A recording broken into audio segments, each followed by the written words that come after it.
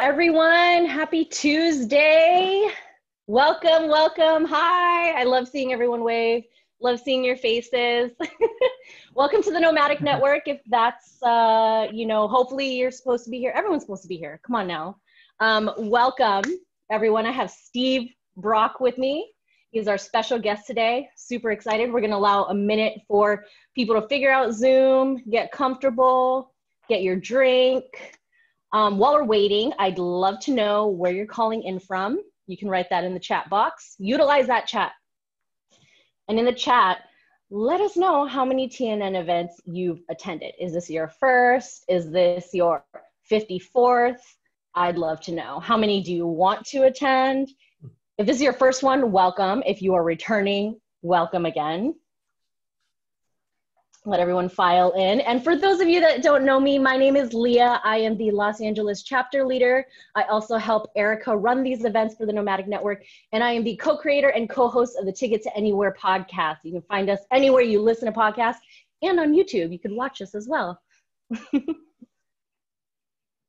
So excited to have you all here. All right, so before we get started with Steve, I am just going to share a few cool notes with you guys, with you all.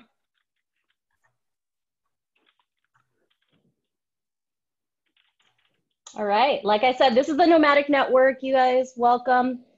We are a global network of travel enthusiasts. The only requirement is that you have to love travel. And we launched in 22 cities across the globe about December of last year before COVID hit. And we were, gathering communities wherever we went. And then coronavirus put us on, lockdown. So we've transferred to virtual events, as has the rest of the world, but we still want to make these accessible and exciting for everyone. So it doesn't matter what time zone you're in, we try to make them in time zones that you can attend, and you get a better mix, a larger mix of people, and you can network that way as well.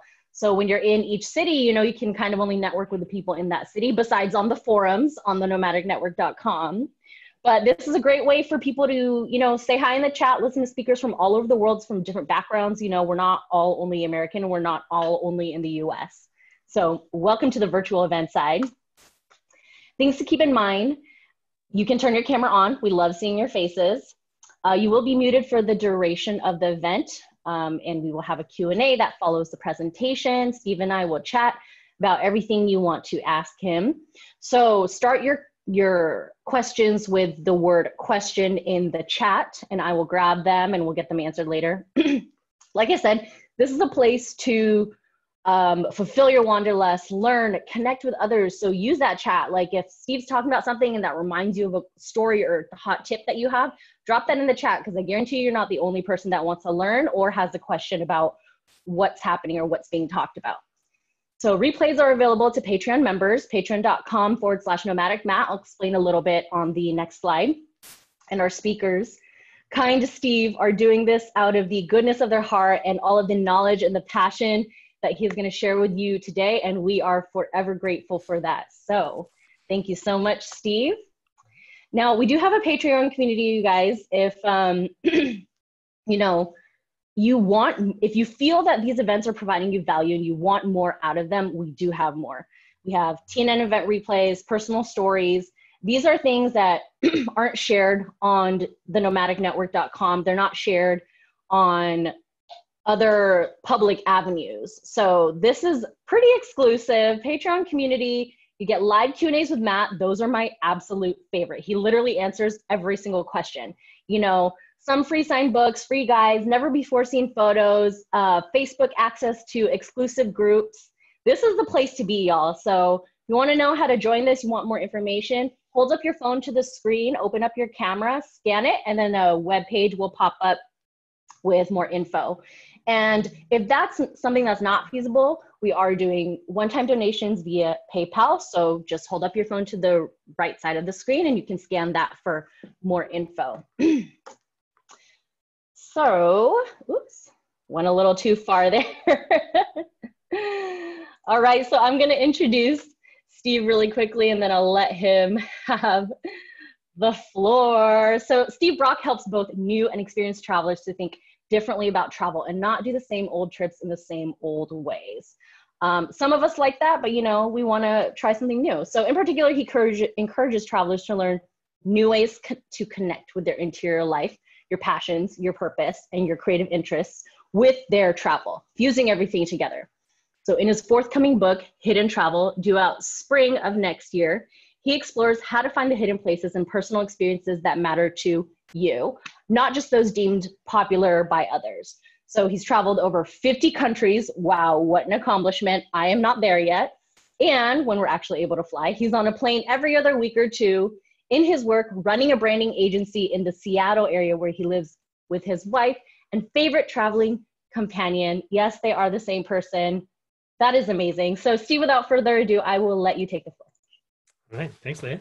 I got to work on that one. That's good. I got the hand gestures there going.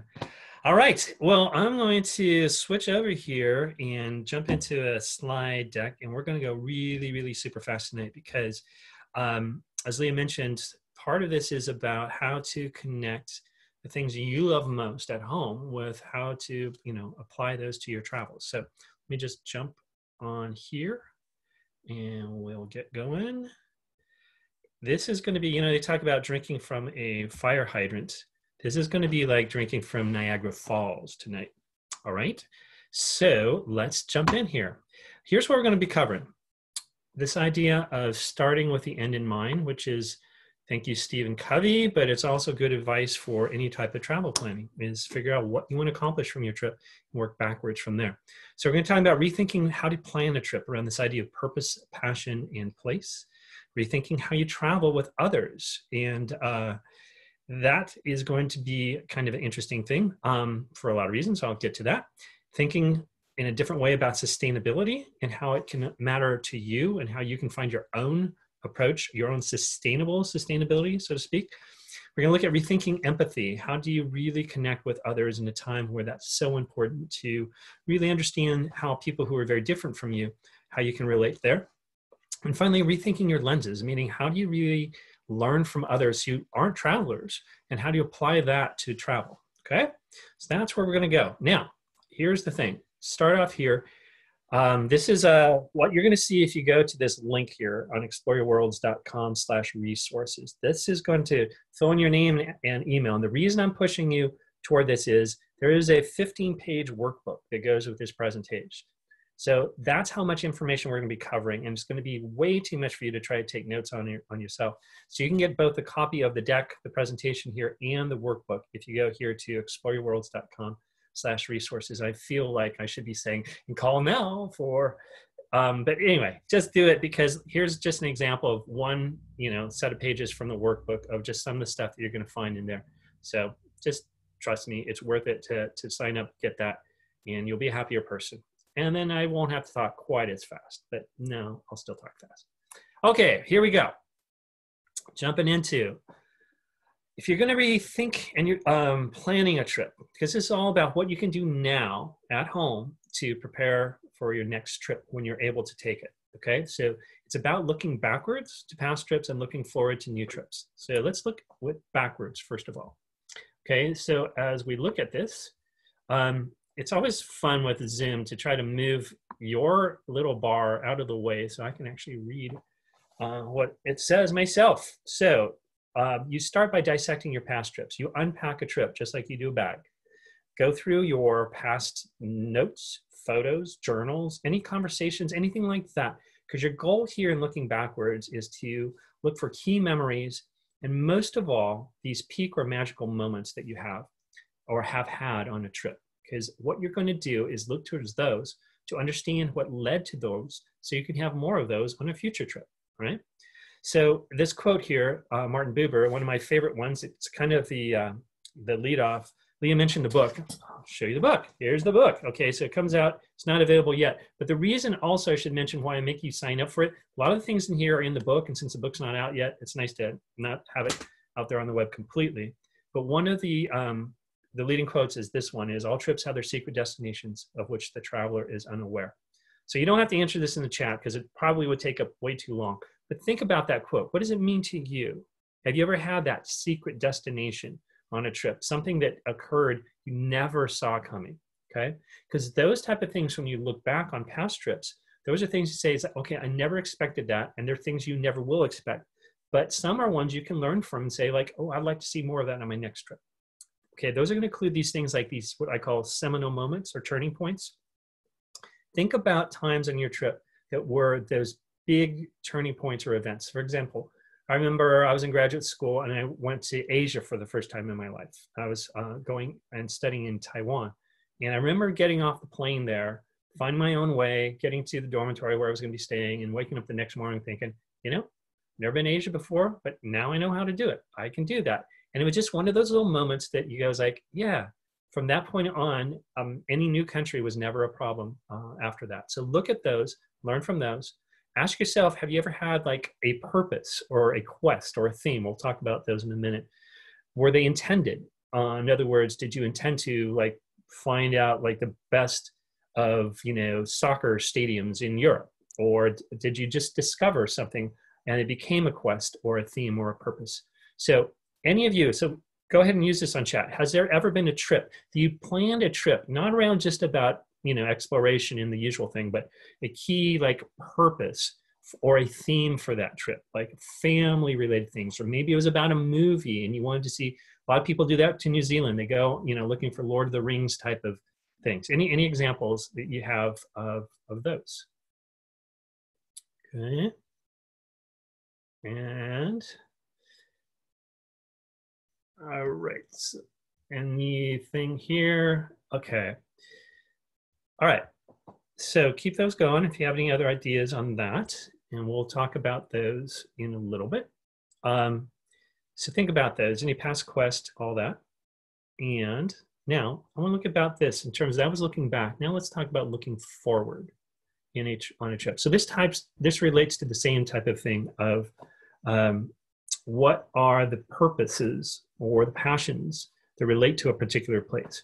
In the book, actually the subtitle of the book is Hidden Travel, The Way to More. And more here doesn't mean like more stuff. So be clear, it's not about consumerism or anything like that. It's more of what matters most to you. That may be more creativity, it may be more adventure, it may be more connections, it may be more joy, it may be more contentment. Whatever that more is for you, you are going to find it when you connect purpose, passion, and place all together. Okay, so let's look at some of those here. Hey, Leah, do you have, because it's not shown up with the presentation thing, you want to read off anything that looks good on the chat that? Yeah, absolutely. Let's see, Laura here said, Laura, travel 80 by 80, 40th birthday trip. Francois went to Portugal and decided that I will move there in a few years. That is so exotic. Lonnie, Savannah, Midnight, and Garden of Good and Evil. There's so many here. Claire Donnelly, Europe for a family wedding and love of World War II history. Stephen Davila, Croatia for Game of Thrones and Paris for New Year's Eve. Oh, I can keep going. Jane, once I went to India, I realized that all the amazing festivals and rituals, they're all over the country.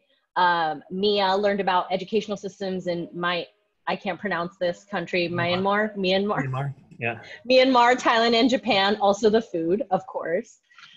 Caroline. Formerly Burma, it's much easier. Okay, there. Caroline, getting to know a sushi chef in Tokyo restaurant, learning his tricks. Mav, surfing in the, I always want to say Maldives. Yeah. I can't pronounce. Erica travels for weddings. Yes, we know. Yes. Each and every. Yes. Yes. Erica's like a true wedding crasher, but like she knows everybody, so maybe not true wedding crasher. Yes. Tracy, Ireland, because that's where her grandma was born. So saw where she grew up with her. Adam, Australia was a dream vacation of mine back in May of 2019. Okay. All right, that's great. And you guys nailed it. Those are the type of things where you actually have a specific purpose that you traveled for. So let's look at that in a little more detail here. Okay, so some things to think about in terms of purpose for future trips. How can you add more purpose?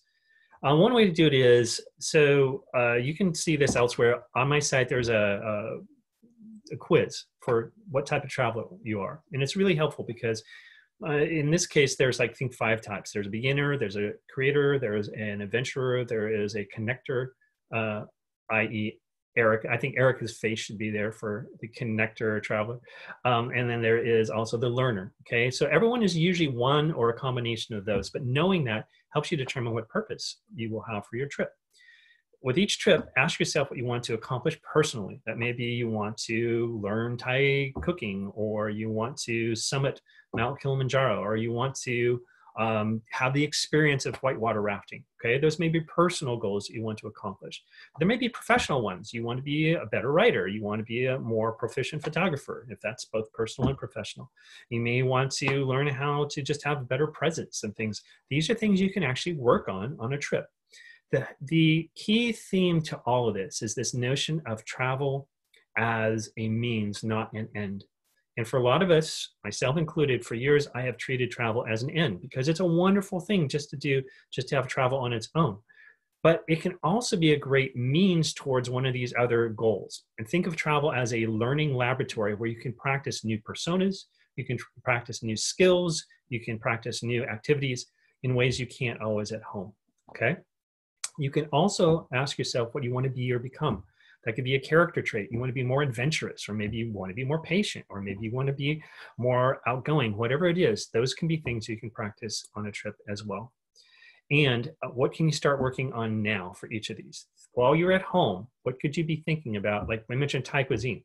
You may not be able to go to Thailand right now, but you could at least be practicing, getting recipes off the internet and practicing those at home, or finding sources of the ingredients near you.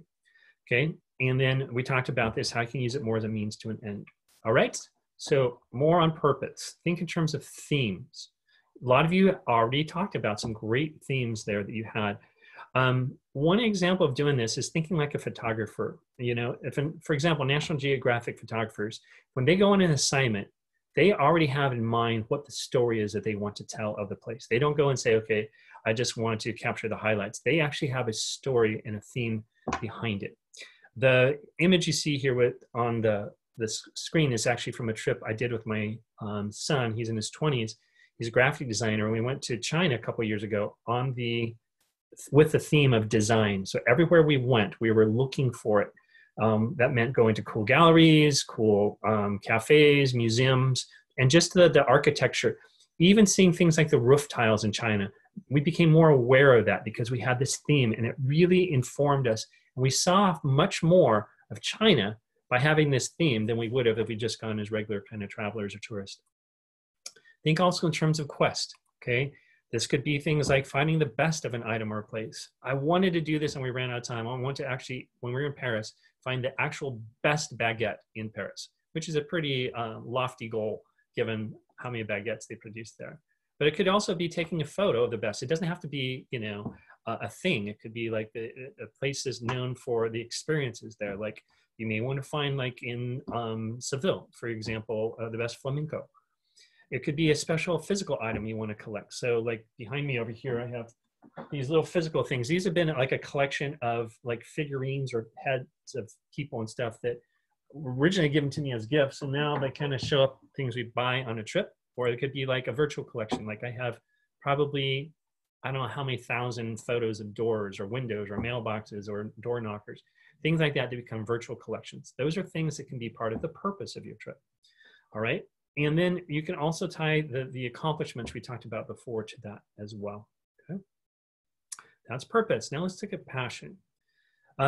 These are questions that are going to seem really obvious to you, but I want to challenge you because research shows that most of us don't actually know what we deeply love. Okay. So when I say to you what delights you, there's a good chance that you may give some idea of that, but not know what it is that most satisfies your soul.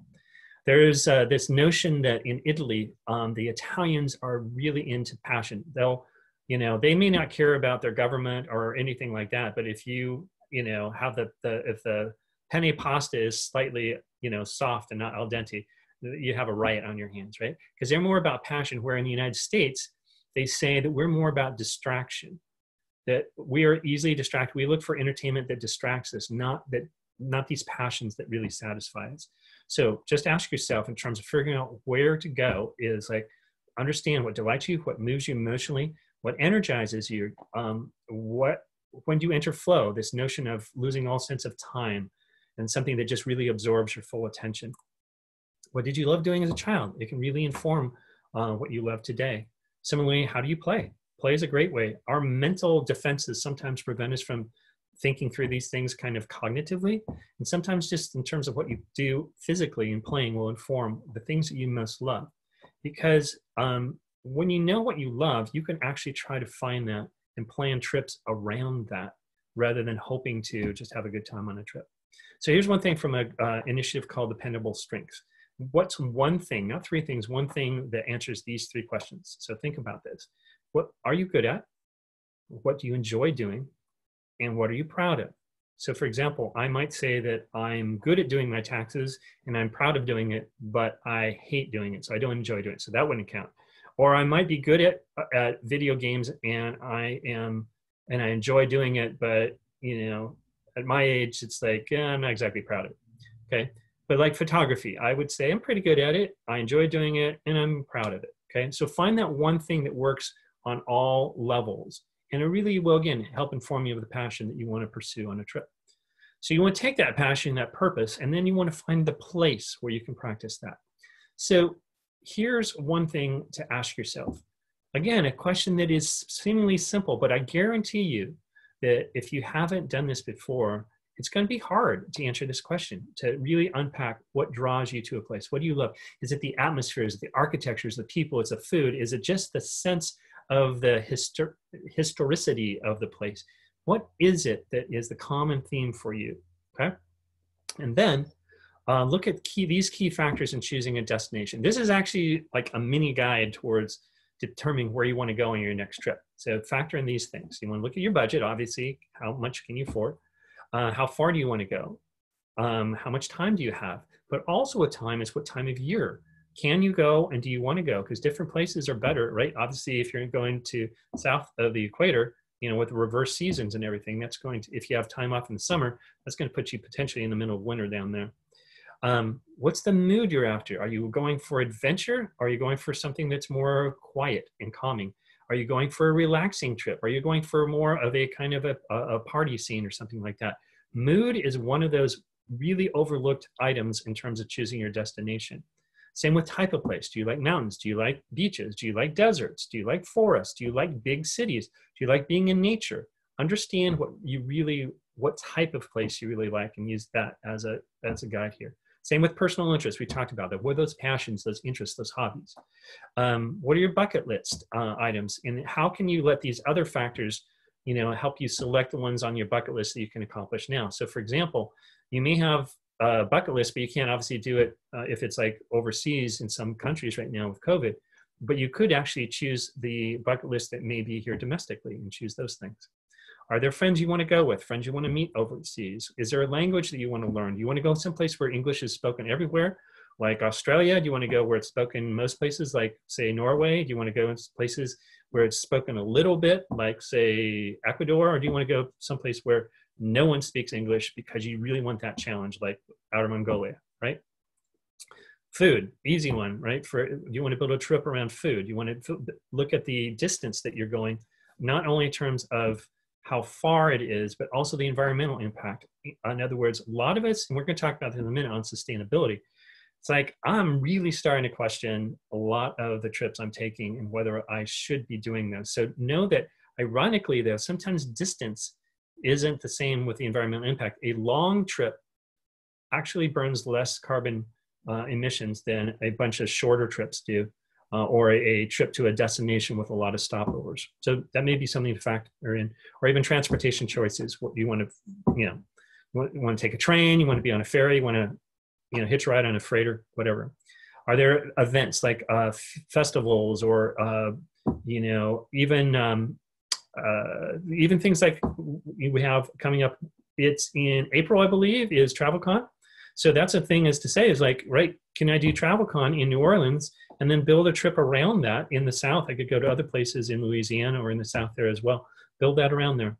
Then do you want to go to popular places or not popular? I'm seeing that in most of the overpopulated or overpopular places today where we have over-tourism, it's not being helpful. And so one way is to actually go where places which aren't popular to actually address this overpopulation. Are there factors that choose a place? You get the idea. Okay. Moving on. Oh, yeah, sorry, last thing. Where can you go locally that's going to help you connect with purpose and passion? All right.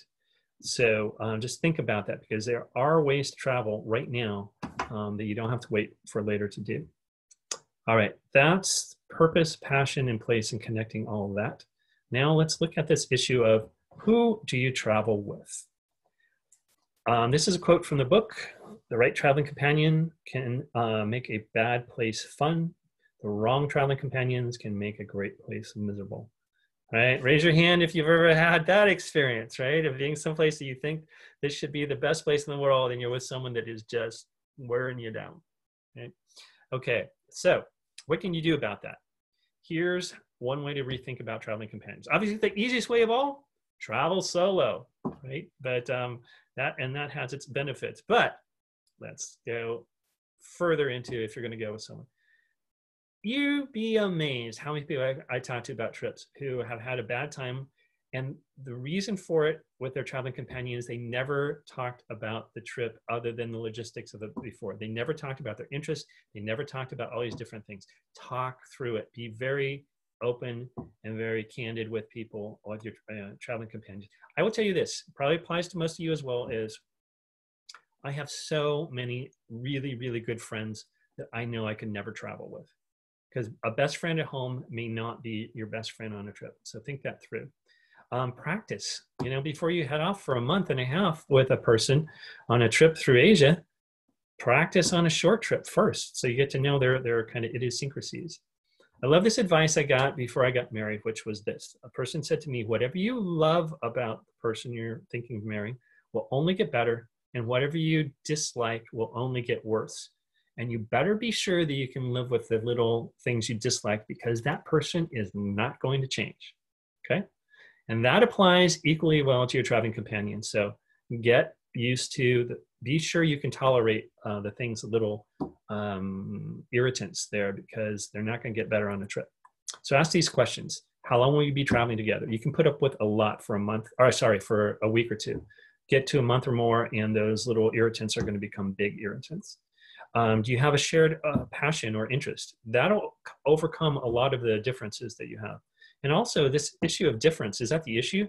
I have seen this more times than not, that it's not traveling with a person that is very different from you that causes the problems. It's traveling with a person who is actually more like you, and you end up pushing each other's buttons because you actually have a lot of the same kind of bad habits. All right. Know your differences. Here's some to think about.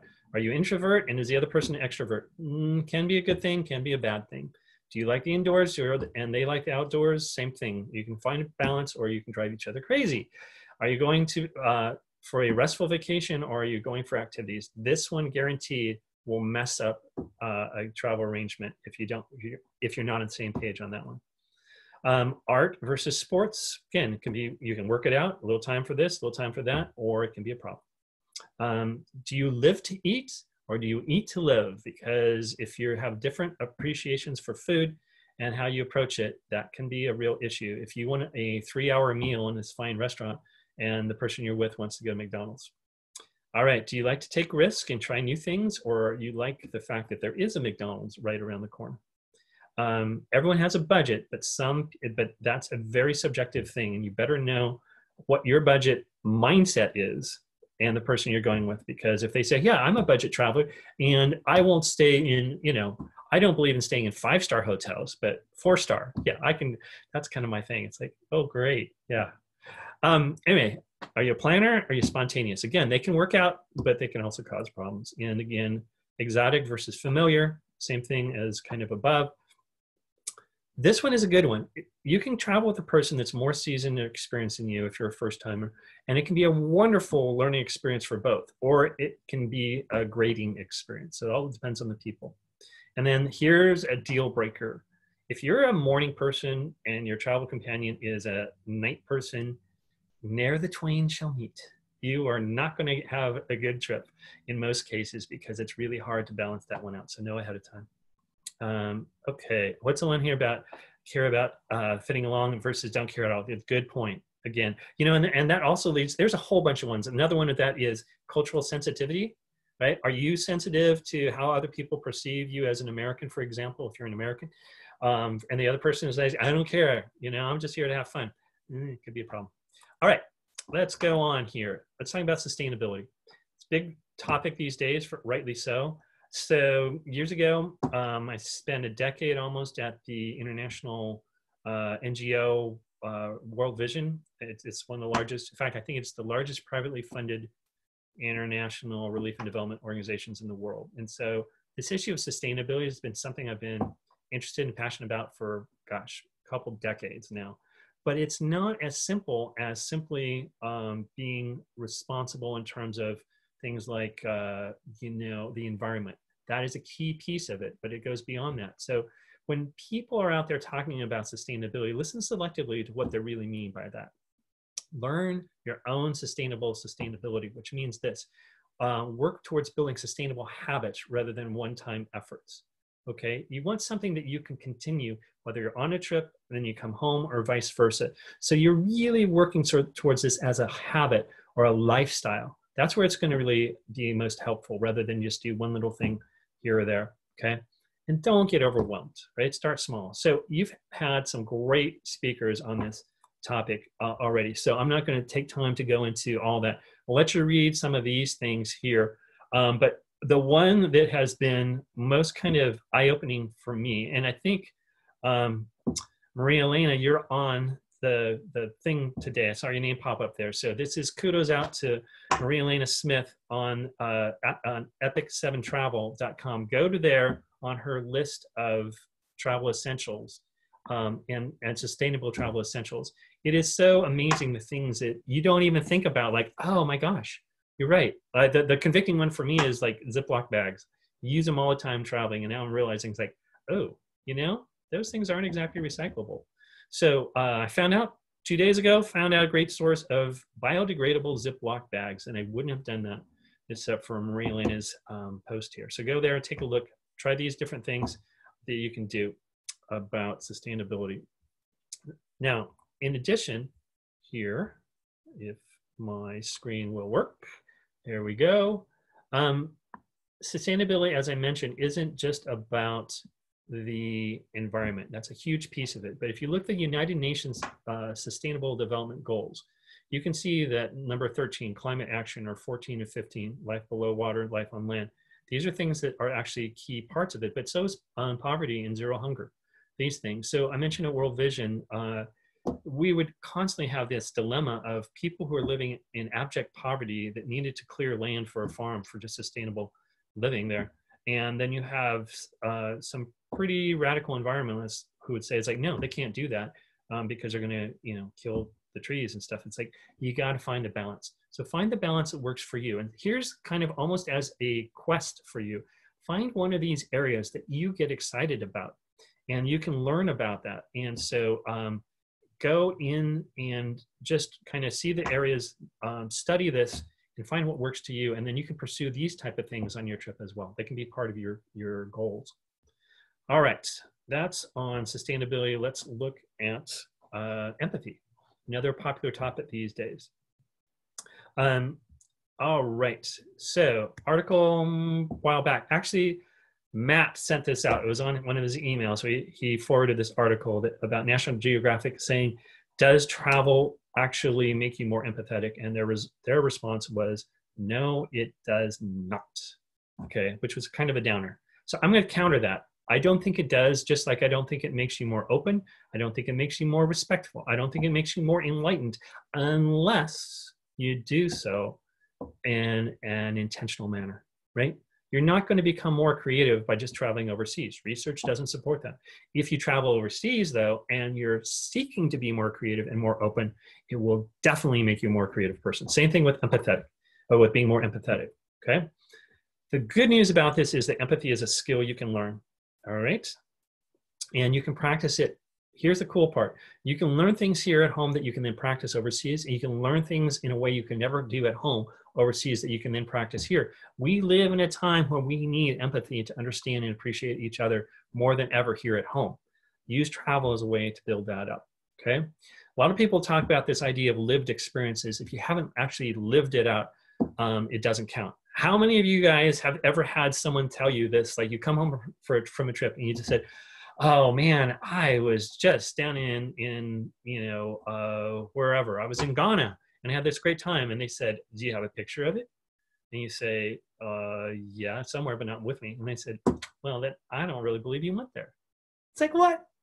But it is the kind of this idea. It's like, if you can't prove it, or if you haven't lived the experience, it doesn't count. Well, empathy is actually opposite of that. Empathy says is you don't have to have lived it to be empathetic to that person. I was a theater minor in college. And I remember one of the classes, there was this story of a director who said to this actress, she said, my character is supposed to play a murderer, and being a method actor, I believe in having the experience of doing things to know it, but I'm not going to go out and kill somebody just to be a better, play this role. And he said, you don't have to, that's going too far. He said, have you ever swatted a mosquito in anger? And she said, yeah, of course. I hate those things. He said, great. Then you've had the same emotion that you need to understand what that character feels with murder. And it's the same thing for us with empathy. We don't have to have lived experience. We can understand from our own experiences if we will be open to that and pay attention to people. So here's a key point. This one is hard. These next two are kind of hard for a lot of us. Your empathy comes easiest out of your brokenness. Okay? You can understand a person a lot better when you can relate to the struggles that they have had coming out of your own struggles in life, okay? Same thing on a trip.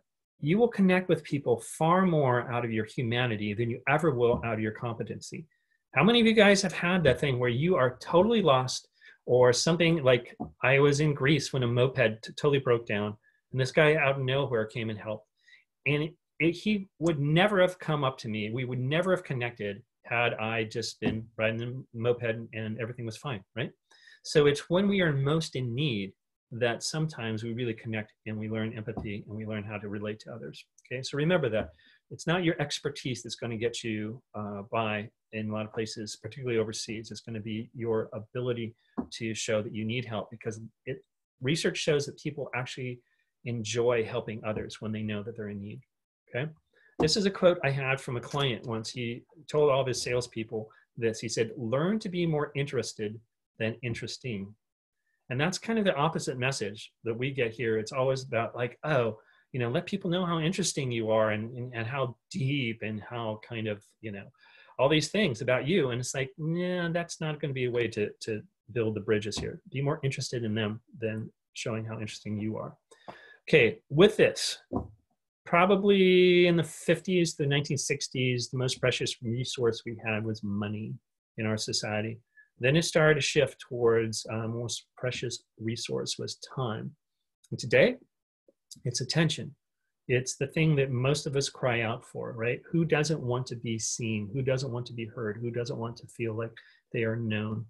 So giving people your attention is one of the best things you can do. And ways to do it are a couple ways. You can practice non-verbally by this. Go to this link here, and again, it's in the notes, and take this quiz. This quiz is fascinating. It shows you these, just the eyes of a person, which is pretty much all we see of each other anyway with a mask on these days for COVID.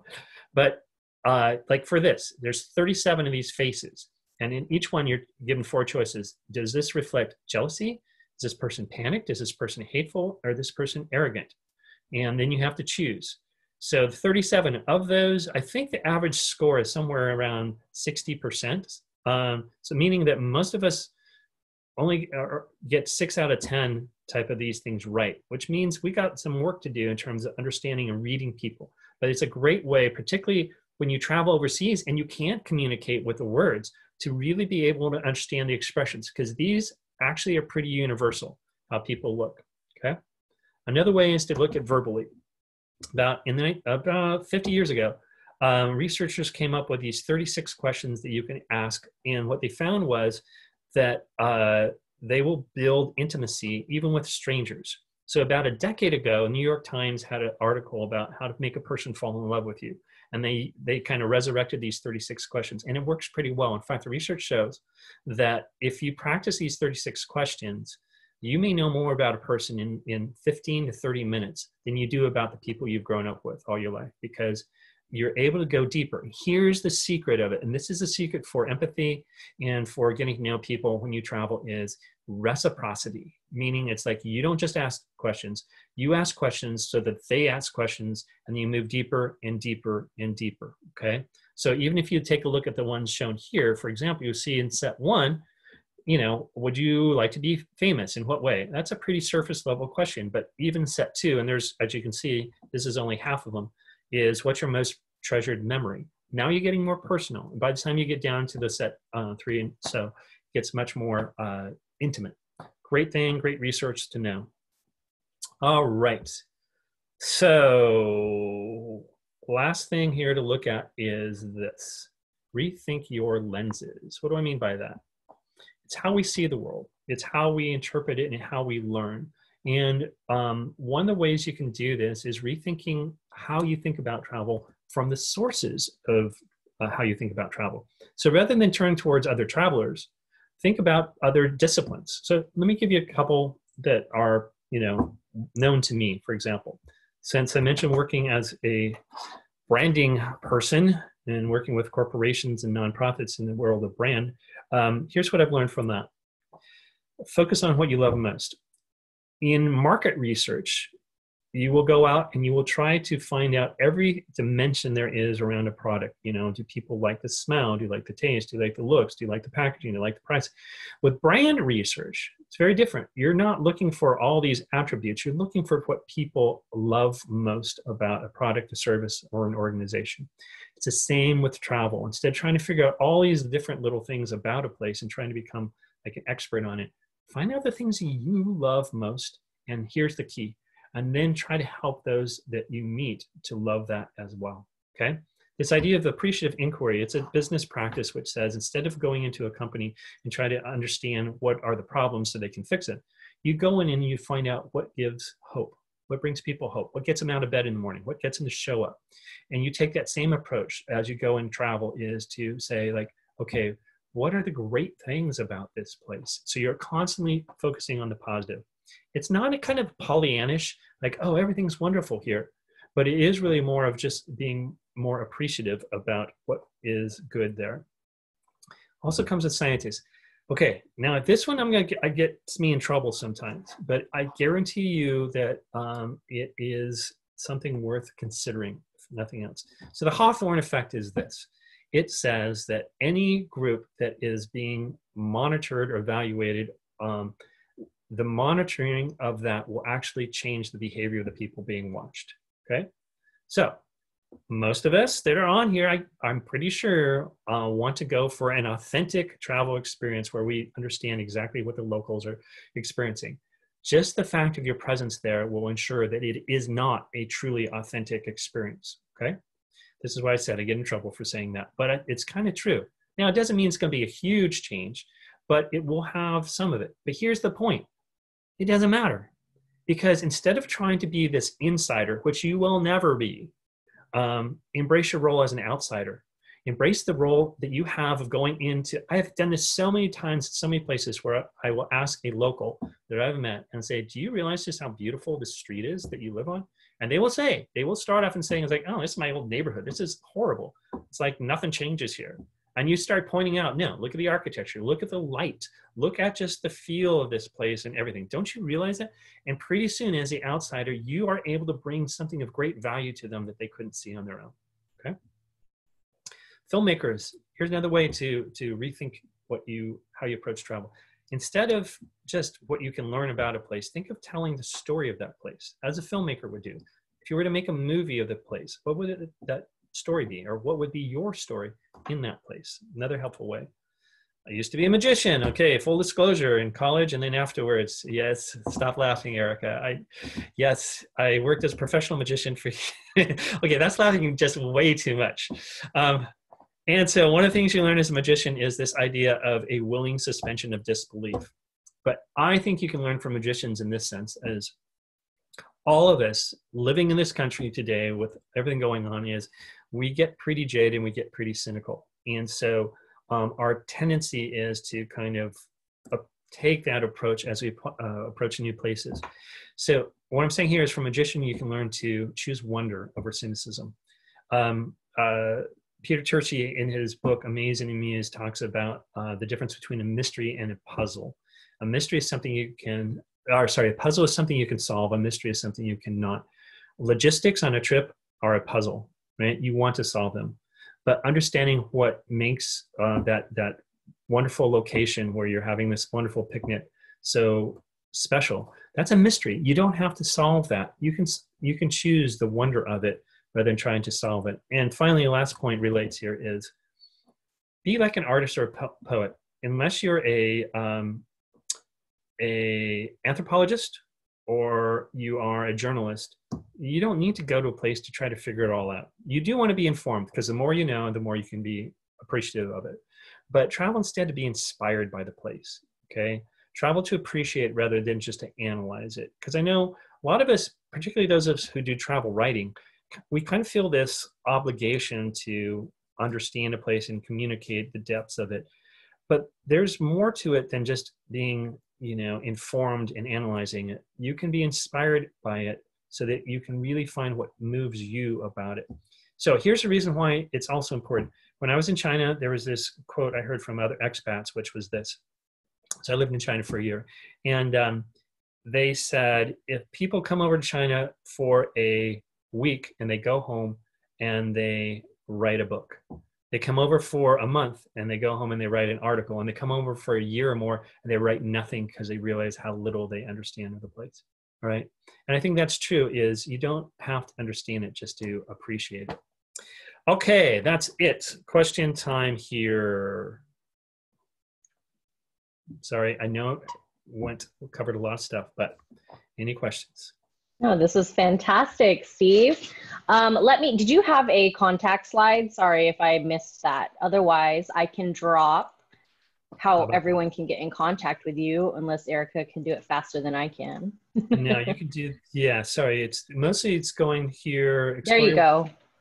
Or you can do it, you can get me on everything, I think, is at Meaningful Trav, like on Instagram, but and Twitter and stuff. But I'm not really on Twitter all that much. So Instagram, that was at Meaningful Trav, which was short for Meaningful Traveler, but no one ever gets that too much. So it just sounds stupid. I'm gonna drop that in. No, thank you. This was very deep. It was very enlightening. There were a lot of things that myself, and I'm sure everyone else, hadn't considered before, hadn't thought of. Just a way to travel better and connect, like you said, our purpose and our passions with travel. Yeah, Dustin said lots of great information.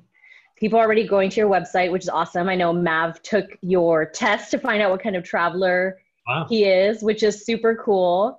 Everyone, I just dropped how you can connect with Steve there, but definitely explore your worlds. You saw throughout the presentation how many resources he has on the website. So that's, just go ahead and head there first. So Steve, tell us a little more about your book that's coming out next spring. Thank you. Well, it's about basically what we covered. It's about how to pursue this idea of more, using travel as a means to find the things that matter most to you. And so it looks at different aspects of it. So the title of Hidden Travel means that most of the things that are important to you aren't always going to be overt. They're hidden, and you have to hunt them down a lot of times and be really intentional about it. It does deal with hidden places, but it's also things like hidden emotions, hidden joy, all these different aspects that don't always come to the surface unless you go looking for them. And so it's about how to find that in any type of travel that you do, but it also explores things like the hidden dimension of time. I would say that's one of the biggest things that most travelers overlook. Is we may look at it from a standpoint of like slow travel. And I think there's a growing movement, particularly now coming out of COVID, for that, which is awesome, because from a sustainability standpoint, as well as just a personal enjoyment standpoint, it's good. But it's also issues of time, like spending time in one place long enough, almost to the point of getting bored there. It's the same thing with creativity. Great creativity comes out of boredom, or out of giving yourself nothing to do, long enough for you to actually clear through and get the ideas you didn't have before. So time works that same way. Biggest concept there is this idea, the difference between the Greek concept of kairos time and chronos time. Chronos time is the time that we are used to, which is like clock time. Kairos time is about like moments. So if I say, what time does the party start? That's chronos time. If I say, did you have a good time at the party? That's kairos time. And traveling in kairos time will, I guarantee you, change how you think about travel in ways that you probably never thought about before. That's just one of the points there.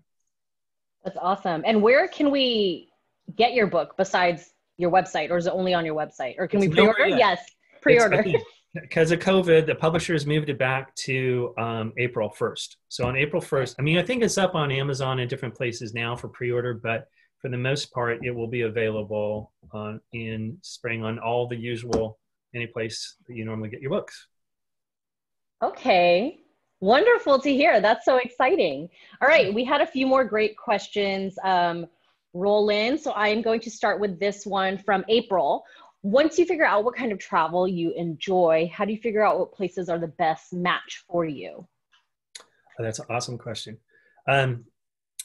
You start doing research in a different way by looking at the common factors that made those places interesting to you. And then you start saying, okay, if it happens to do with, like, so for me, I've come to realize that as a photographer, the visual appeal is really a strong characteristic. So my wife and I were just talking about, we love Costa Rica, but we love Nicaragua even better because Costa Rica doesn't have the architecture, and that's a whole long story of why, that Nicaragua does. So find those things that are known for the things that you love most, and then start using the other factors on that list of the destination things to start, how much time do I have? So for example, if I want to get to someplace in Uzbekistan, but I only have a week, not going to happen. You use your whole entire time just getting there. So use those to whittle down and prioritize what matters most. That's awesome. Okay. Love it. I love that you mentioned Nicaragua because I feel like it's incredibly underrated. And I've actually been to that country more times than any other country outside of the US, which is weird because it's like, Nicaragua, what? I have a very special emotional connection to Central America. So I love that you mentioned that. Okay. Woo. Now we got some great questions rolling in. Fun, easy one. Laura wants to know, what's the next trip that you are planning? Oh, don't ask. I don't know.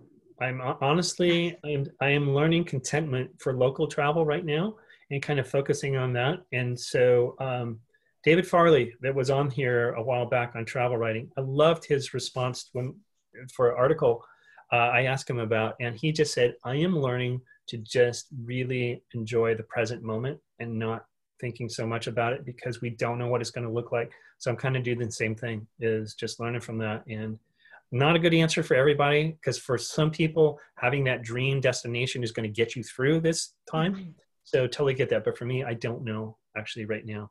Oh, right. The one on the horizon, we have some friends are moving to Uganda in November. And so that's one possibility, is going and visiting them next when we can. Wow. Okay.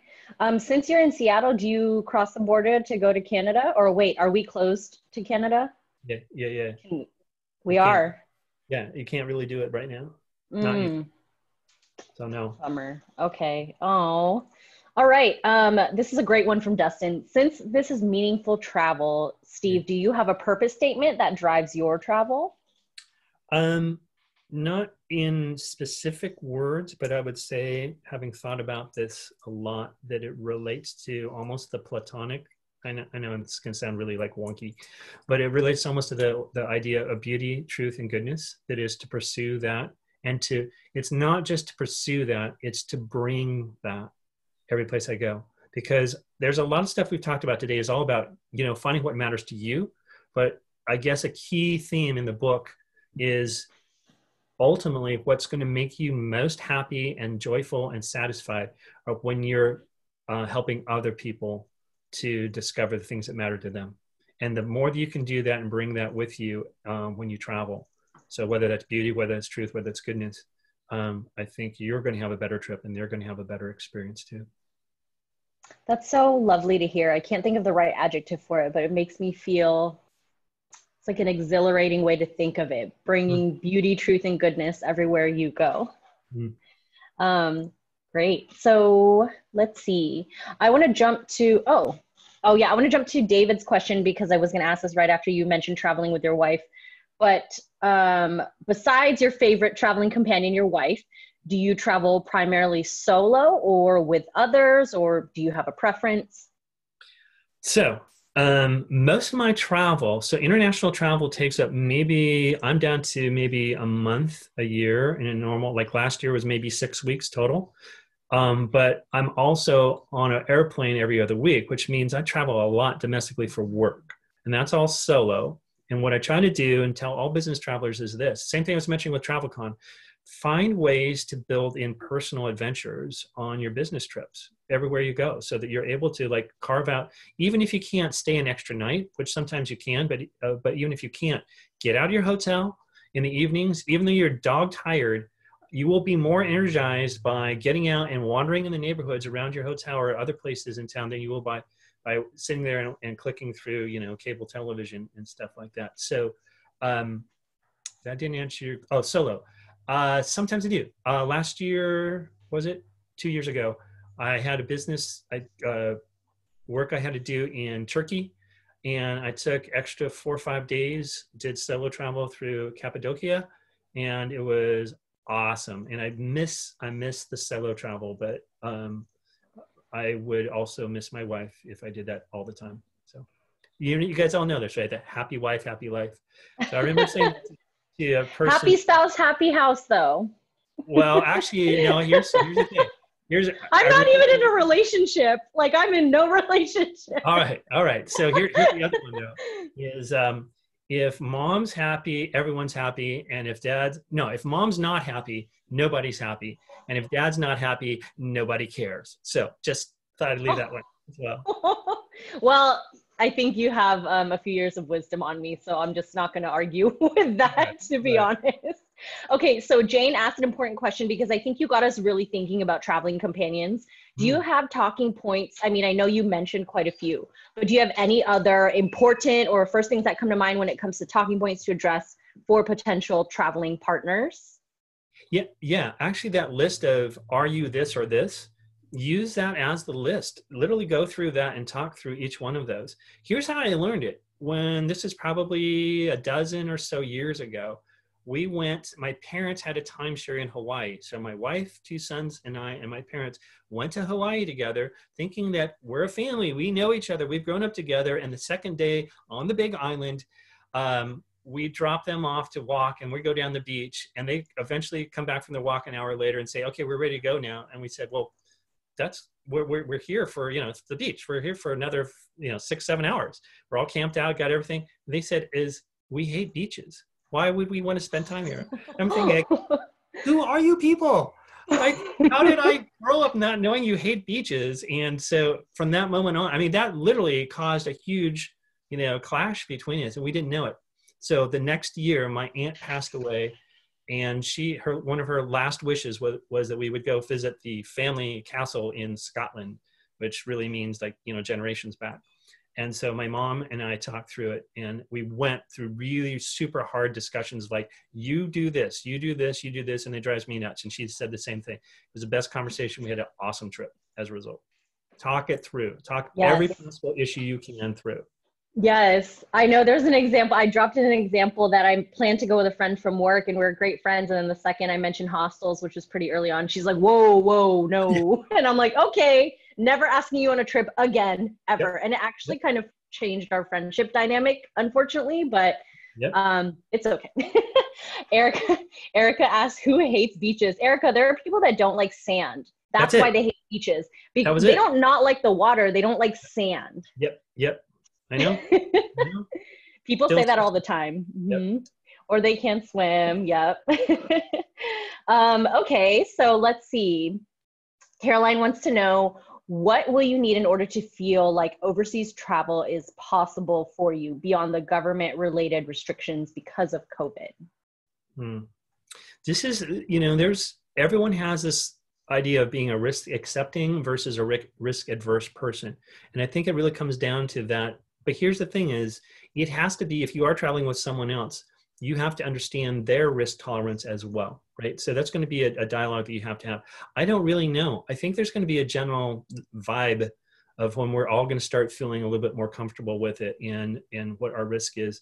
I'm starting to sense it already as you start to see some of the COVID rates drop a little bit, but that could be too soon as well. So it's going to be a myriad of factors. I can't answer that. Yep. You can only speculate. Yeah. Right. Yeah. Absolutely. Okay. I'm so sorry, Steve, but I have to jump off. Yep. I'm going to pass the torch to Erica. It was fantastic speaking with you. Thank you for all the questions. Everyone else, make sure Erica will drop in his contact info again. If your question isn't answered, be sure to reach out to Steve directly. Definitely head to his website for all those cool resources. Thank you again, and I'll see you soon. Thanks, Leah. Wonderful. I'm Erica.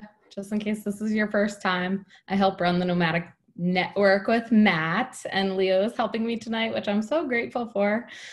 We have one last question from Adam, who says, would you choose a bucket list destination or many small trips throughout the year instead? So it's like a would you rather.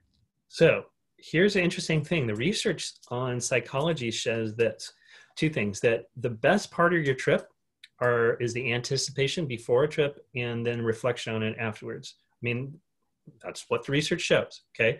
So there are some psychologists who will have theorized that if you want to enjoy and just pure happiness, plan multiple small trips because you will have more doses of anticipation and the dopamine that comes from that.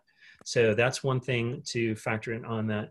I have actually moved toward that mindset a little bit more of the smaller trips and just enjoying those until I can have a bigger trip because I'm trying to practice what I preach here on the purpose, and until I can really understand what it is that drives me on the bigger things. I don't want to just do another trip the way I've always done it before. So we're really, really working hard and figuring out, okay, what is it that's going to be the most meaningful type of big trip? And that will justify, again, trying to be really careful about the sustainability issue, environmental issue. What's going to justify getting on that plane for a longer trip? Yeah. Plus, the small ones you can do locally. That's another piece of it, as well as you don't have to go as far on the small ones. See, now I have a problem with the small trips because sometimes I feel like I forget about them. Like, I feel like these long trips are like really nice because they are substantial in my memory, but like these 2-3 day trips, like sometimes I feel like 2 or 3 years later, maybe I dreamed that up. Well, no, here's the thing. So Leah asked about the book. The key theme of the book is this idea of traveling in moments, which means that you actually strive to either find or even create these magical or defining moments that stand out, the ones you remember your rest of your life. And I guarantee you can have those on a small trip. The problem is most of us don't want to put in the effort to try to create what it takes to create a meaningful or a magical moment on a small trip. We just kind of go with the flow. And that's fine, but they don't stand out in your memory then as a result. So you're absolutely right.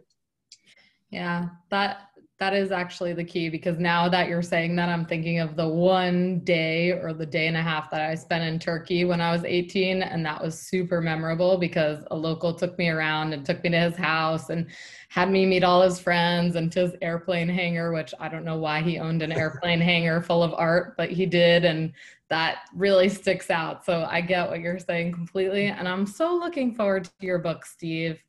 I want to say that was our last question. So I sort of want to say thank you. I will definitely let you download the chat. You guys, if you want to download the chat at all, you could press the 3 dots right next to the chat and you can save it. But Steve, there's tons of compliments in here for you. So I feel like you should read this with a good cup of tea. I know you haven't been watching the comments, but they've been really great. You guys are incredible. I definitely put the wrong link in here. So I'm just going to drop it again. You guys, this is a free workbook. I put workshop, of course, because I'm reading and typing. But get this free workbook because it's got well, Steve, do you want to say again what it has in it so that everyone can go ahead and grab it It's off your site? basically it's all the detail behind the presentation. So on things like it's literally like worksheets on your passion and things that matter to you. It goes into more detail on all the stuff that we covered. So it just has that there. Again, that thing on the destination guides, how to figure out the destination. A lot of that and a lot of links. I think that's the main thing that's helpful is the links to that 36 questions or to the empathy, the reading type of thing. That's all there as well. Perfect. All right. Well, I want to say thank you to you. And then I have a few outgoing announcements. So I'm just going to share my screen really quickly so that I could share them with all of you guys. Let me see. My computer always moves a bit slow when everyone's watching it. Tell me give me a thumbs up if you can see my slide. Okay, great. Wonderful. So in the beginning, I saw that there were quite a few new people, and I want to give a shout out to my friend Jane, who's on the call, who just signed up yesterday. So I just wanted to explain how the Nomadic Network works. We put on events 2 to 5 times a week, and they're all meant to like inspire your wanderlust and just like really expand what you think travel is and have you think about it in different ways and figure out different resources to use and all that sort of great stuff. And so Steve did an incredible presentation today just on changing your perspective. I love listening to you talk. So thank you so much for coming. This was his second event. His first one was just as awesome. And we're really happy to have you. Tomorrow night, we have this guy, Dylan, that wrote a book on Sealand, which is one of the tiniest countries in the world. It's a micronation. I don't know if you guys are familiar with micronations, but Rick, who's given the Counting Countries talk on the Nomadic Network, is going to be interviewing Dylan tomorrow, and it's going to be amazing. So I would love to see you guys there. We actually don't have that many people signed up, but it's going to be a phenomenal talk on a country that does not get any airtime. So that's going to be amazing. Thursday, we have Nomadic Matt, who's interviewing Steven from Walks and Bex from Intrepid Travel. Raise your hand if you've gone on a tour before, like on a travel, a few day tour. What about a 1-day tour or a half-day tour? So like, that's what we're going to be talking about. And it's the future of tour companies after the coronavirus, which hot topic now. And then we have a California happy hour on Thursday night. And next Wednesday, we have Steven. Can you drop in the chat if you've been to either of Steven's other talks about moving to France? They are insanely incredible, filled with knowledge. He knows everything about getting a visa to France. And I feel like a lot of people are looking for other countries to live in right now. So I would really recommend coming to this on the 30th. And then we have Lola, who is just one of the best photographers ever, travel photographers ever, is going to come and talk about how to sell your travel photography again with Nomadic Matt. If you could see that little picture of Nomadic Matt, that photo that's used everywhere on Matt's website and everything like that, that was actually taken by Lola. So it's going to be amazing. And I hope you can come to some of these events. And again, you can sign up all of them for free at thenomadicnetwork.com/events. And then I just wanted to invite you one more time into our exclusive Patreon community so that you could be a part of it. We have a really cool Facebook group. We have lots of freebies, and you also get a lot of information that's not shared elsewhere. So for as little as $3, you could be a part of our like inner circle and really vamp up your nomadic network-ness. And your nomadic madness. And so we'd really love for you to come. And if you just want to support us, a one-time donation is also like much accepted and very welcome. And so you could do that on PayPal. And then I just wanted to say thank you so much for being here.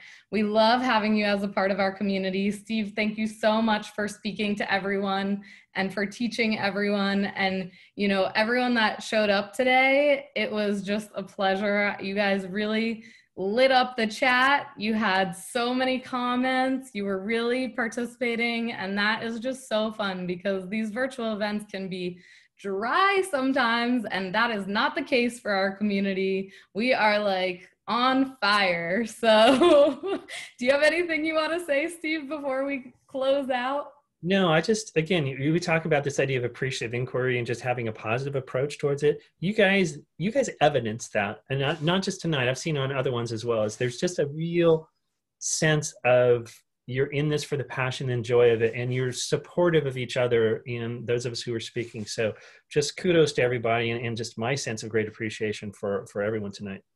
Yeah. Thank you so much. Have a great night or day wherever you are. Thank you. Bye.